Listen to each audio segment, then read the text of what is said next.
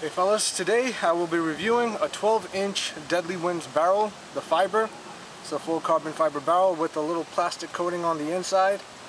A lot of people wanted to see a review on video, so today I will do one. You see over here, I have the full aluminum free kit with sizes from 679 to, what is that right there?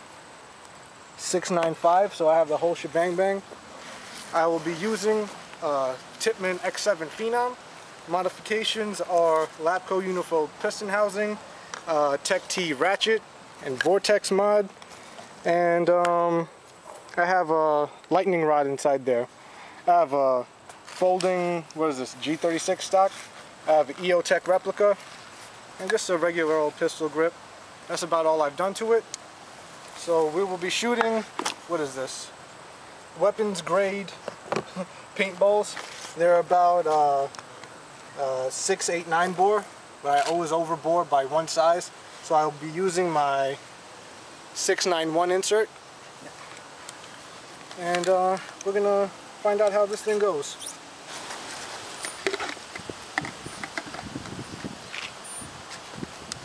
Let's fill this thing up.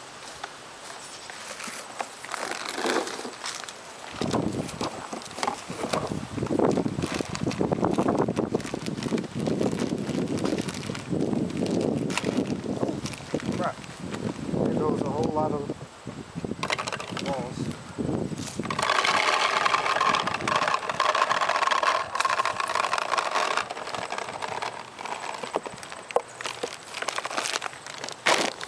Yep. It's not full, but it's almost there. This is, as you could probably obviously tell, A5 and X7 threaded. Not cocker or anything like that. Alright, it's in there. I will be aiming at that ball and that tree right over there. So let's see how well I could do.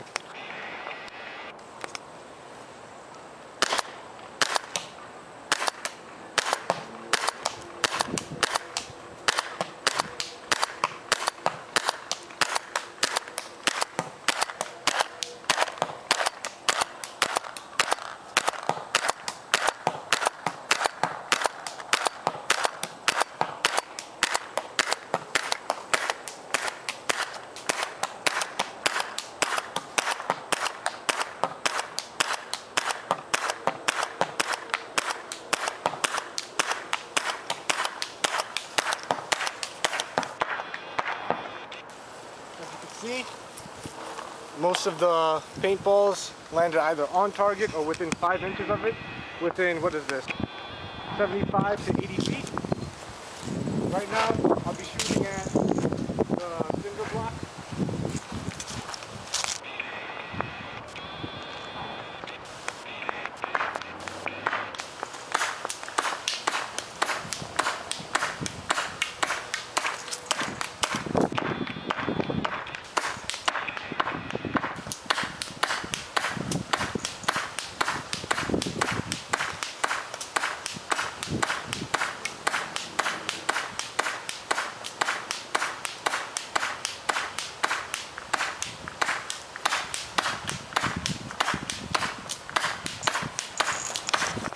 Alright, he was shooting at the cinder block, and it's pretty much just dripping right now.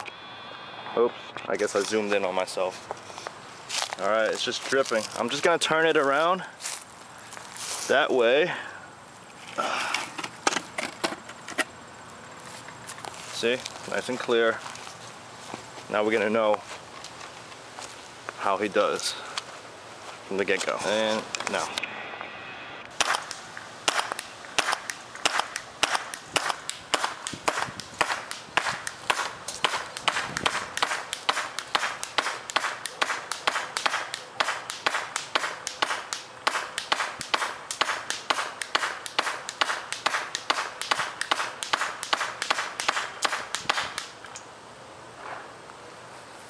That's the DeadlyWind right there.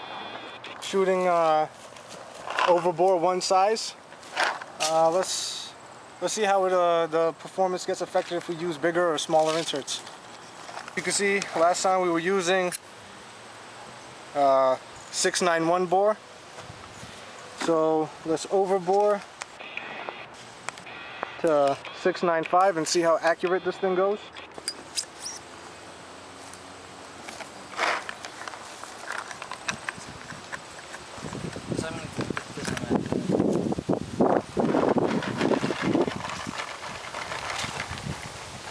Alright, I will be aiming at the little ball, the volleyball in the tree.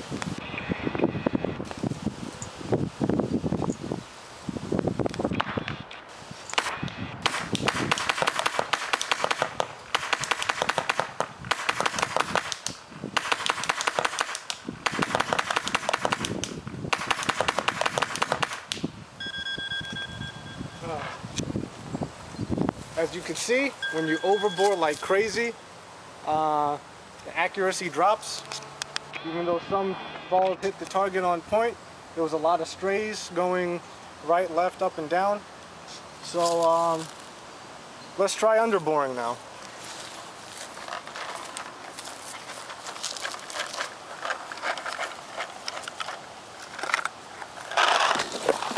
Alright, so you can see we were using 695. Now let's try 684. Severe underboring. Hope I don't get any breaks.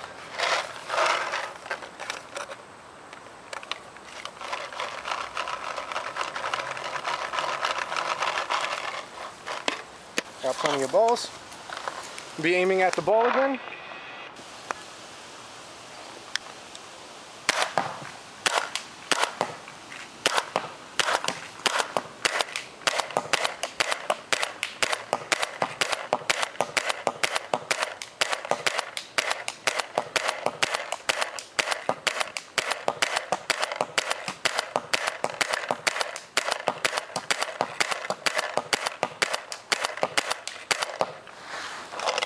As you can see, when you underbore like crazy, some people tell you it's better. It really isn't. As you can see, a lot of balls did hit the targets, but the ones that veered off really, really far. Let's try shooting at the cinder block underbore. I can hardly see anything because of the glare.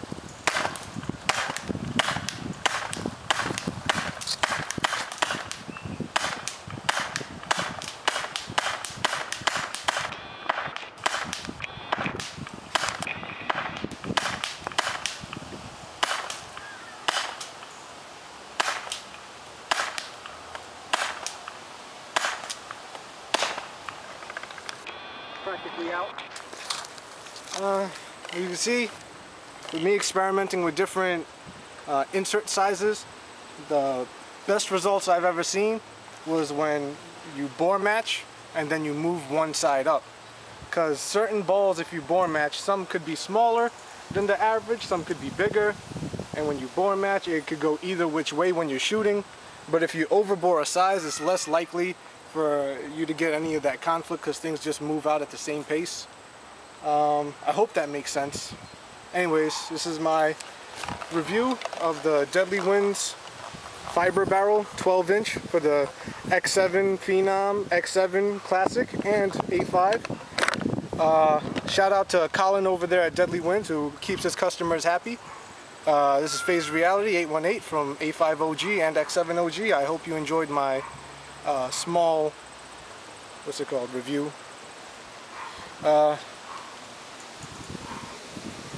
There you go. Beautiful sight. Enjoy. This is what we're reviewing.